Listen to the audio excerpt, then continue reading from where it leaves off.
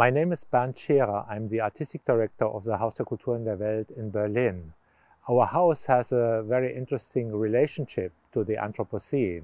As you all know, the Great Exploration started in the 50s, and the house was built in 1957 and was a present of the United States to post-war Germany, to post-war Berlin. And in that sense, it has a direct relationship to the Cold War because right from the beginning, it was an iconic place next to the border to East Germany and therefore to the East Bloc, to Eastern Europe in the Cold War situation. And of course, the Cold War at the same time was the situation where climate science for the first time was developed as we know it today.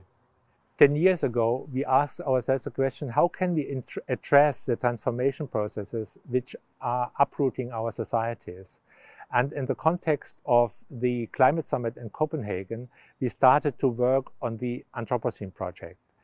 Right from the beginning, it became clear that we need new ways of knowledge production because the older divisions, for example, between humanities, natural sciences, social sciences, were not anymore adequate to deal with phenomena where human actions and natural processes are completely intertwined.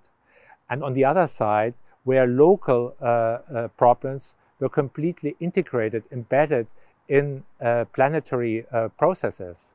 So we asked artists, scientists, people from the humanities, but also social and political activists to address these anthropocenic phenomena in new ways and to develop new approaches to the world we are living in. One of our major projects in the last years in the context of the Anthropocene was the Mississippi project.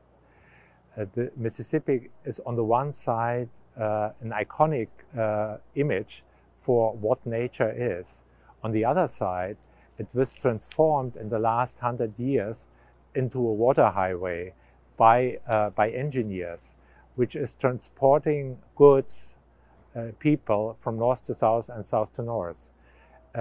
Around the Mississippi, we encountered numbers of social political struggles of people dealing with these transformation processes, which were on the one side geological ones, but also political ones.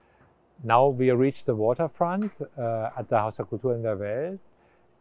We are looking at the River Spree, and I look in the direction of Venice, and very much looking forward to meet you all in the next couple of days in Venice.